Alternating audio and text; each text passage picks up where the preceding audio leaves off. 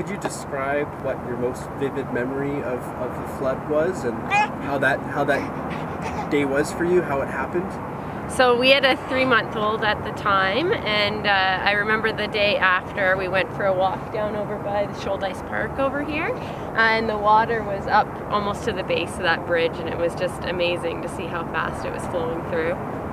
That day seemed to be fairly normal to begin with, and then as the emergency situation developed and we were all told to, stay home, school's out, work is closed, things are going to be quite different over the next spell of time. And then we started to see on television what was really happening to certain portions of the city, to Exshaw and Canmore and communities along the river.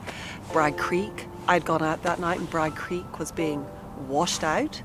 My friends were unable to join us, they were stuck, they left, they couldn't get through. Amazing. And then when the immediate crisis had passed, but there were still lots of evacuations, we went to look, like lots of people, from Crescent Heights down into the core where it was accessible, and everything was quiet and silent. And then there was the water, which was breathtaking. So much of it so powerful, and our normally very controlled and organised city was laid low. It was impressive, and here we are. And when you looked down the hill and you saw the community consumed by this volume of water, what were your thoughts? How did you feel? I think everyone is caught between shock and awe, right? So you're shocked for the homeowners, and it is just literally awe-inspiring, and that's how powerful water is. And you had people explaining, well, the rivers have done this and there's overland flow, and then you're starting to think, oh no, they're going to have insurance nightmares, there's going to be hell on earth for them recovering that, the individual households, or the fact that our skyscrapers, our big buildings, were knocked out because all their basements were flooded out, or what happened at the Saddle Dome. Amazing. I mean, there's no other word for it. Well, my first sight was when we were flying into Calgary and we saw all the streets, flooded with water. And then once I'd landed and came out for my daily walk down along the river, I remember the trees just bent right down to the ground, and mud every place, and it was quite devastating, actually. I was at my son's place babysitting my grandson, and my son was heading off to a gig in the downtown area.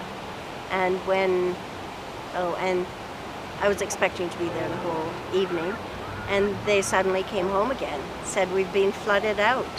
So they were playing in a tavern somewhere in downtown. They'd been flooded out, so they said, my son said, Mom, you better get home and check your place.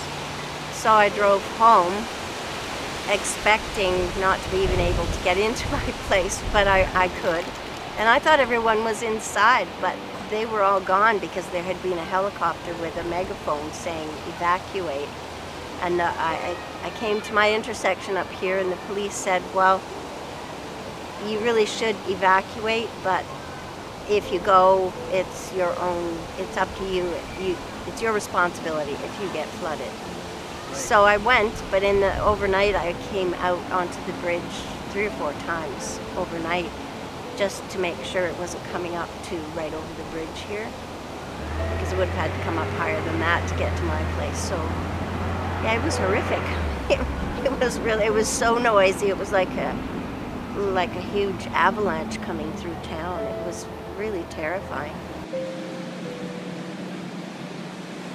Well, I can't really remember the day of the flood, but I remember there started to be talk about us being evacuated. We lived in a really close-knit neighborhood in Inglewood, and everyone was talking about how we'd possibly be evacuated. And people started to talk about whether they were going to defy the evacuation order or whether they're going to evacuate. And then a couple of days later, I remember driving down Deerfoot and over a part where you have a vantage point of the river, and it just took your breath away, the amount of water. I mean, we'd been hearing about the flooding and the rains on the news, and a friend and I walked over to the brow of the hill down, south of Beaumont Park, and it was pouring rain. We were wearing rain gear. We still got soaked to the skin, and we stood there and watched the water come up and up and up until it actually went over the bridge into Bowness, and we were just totally stunned by the whole thing. So that was my introduction to the flood. Right. And when you saw the water approaching up the bridge, keep going up, Exactly. you see it swallowing the community around it. Yes. How did you feel? What did you think? What was going through your mind? Oh, it was shocking. I mean, I've lived in Calgary almost all my life and never seen flooding like that.